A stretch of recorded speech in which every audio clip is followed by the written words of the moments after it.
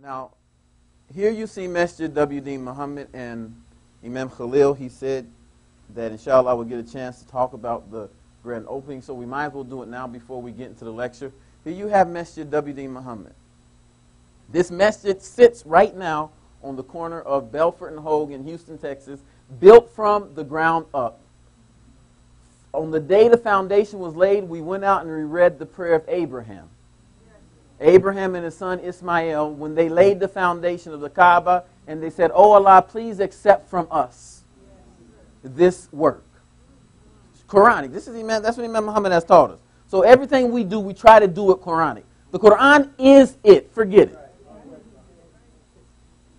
it. I'm not sharing this with you to impress anyone. I'm just sharing this with you. How many of y'all remember Imam Muhammad's discussion on wisdom? When he gave the definition for wisdom, he said Hakim means wisdom. And he said wisdom means our wise person. He said the wise person understands the rules of logic behind a thing. And so if you say Hakim, it means judge. Hakim means judge. Hikmah means wisdom, right? So a person with Hakim, he has wisdom within whatever field he is in. So Imam said that means he understands the rules of logic behind whatever field he is in. Well, as we will get to, and as we have been talking about, the Quran is the genesis for knowledge. It's the genesis for information. So whatever you get, take it back and compare it to the logic of the Quran, because the logic of the Quran is flawless and it will stand up any place. So this Masjid W.Deen Mohammed. If you see this, if you see the columns, those columns are indicative of the masjids or masajid in West Africa. Those are West African architecture. Look, when you grow, growing up, you believe you want to do it all. Whatever the Imam say, you want to do it. So the Imam said, we're going to decorate this country from coast to coast with mosques, with minarets built on West African architecture.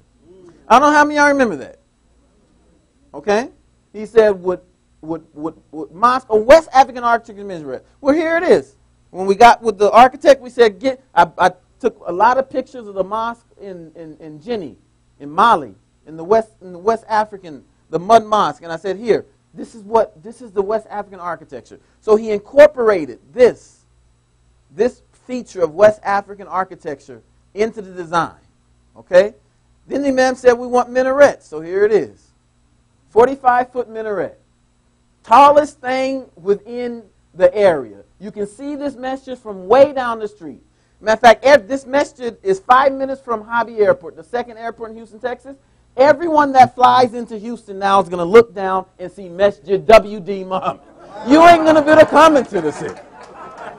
You're not going to be able to get into the city without seeing this. Okay?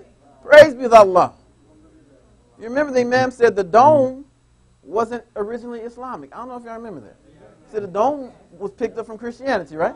Well, we just had got out of church, so we didn't want to pick up the same thing again. So you see, we didn't necessarily put a dome on it.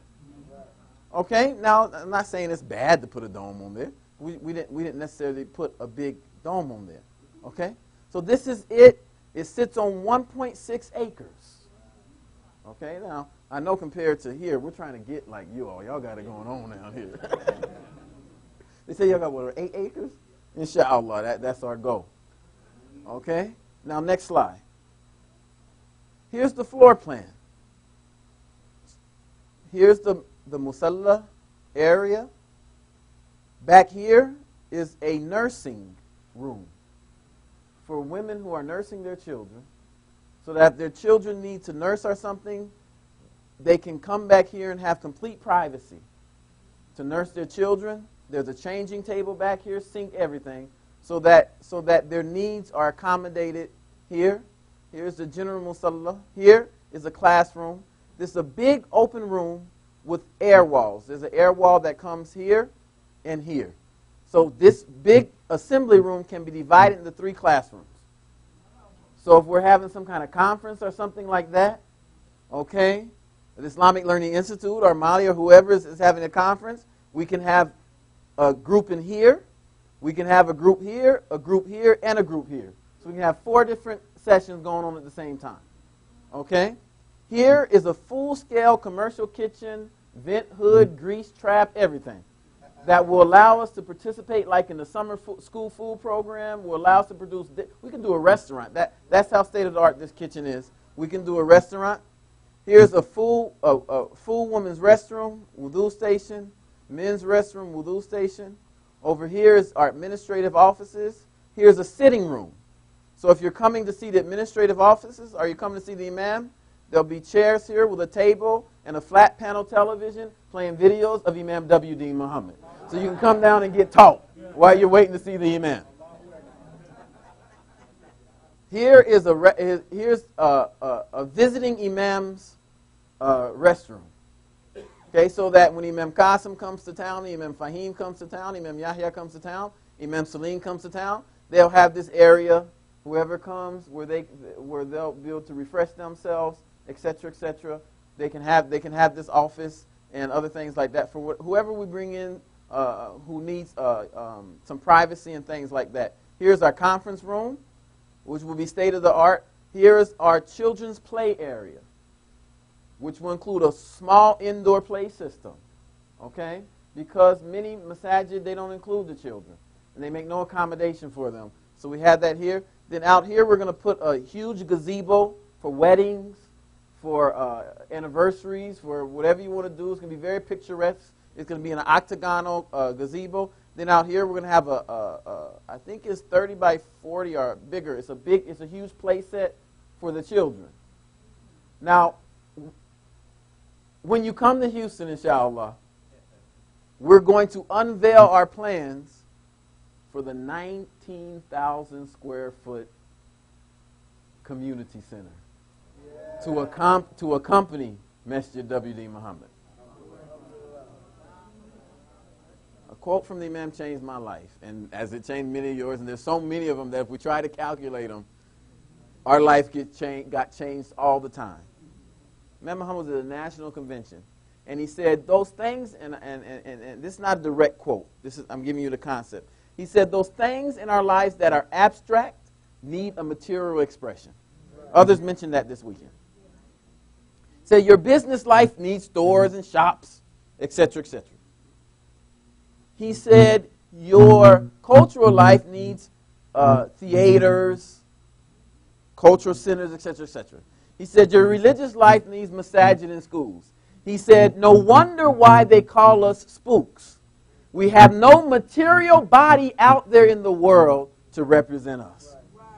Well, be thankful to Allah that your children, by the mercy of Allah, and I love what I saw here, all the young, intelligent people, completely engaged, completely integrated. Everybody is busy and working. It's wonderful to see, okay? But in Charlotte, North Carolina, in Houston, Texas, and in other places, we're not spooks anymore. We have a material body in the world to represent ourselves. So I know everybody's tight. Look, the economy is bad. But it was just the right time to do our grand opening. The message will be finished. It's right before Ramadan. We need to make a decision so the mayor could come in, the governor can come in, because this is historical. This was the first masjid in Houston, the original Houston Masjid of Islam. It was the first masjid ever opened up in Houston, Texas. And now that we're rebuilding it, we have rebuilt, and now we're reopening this site, which will be a historical site.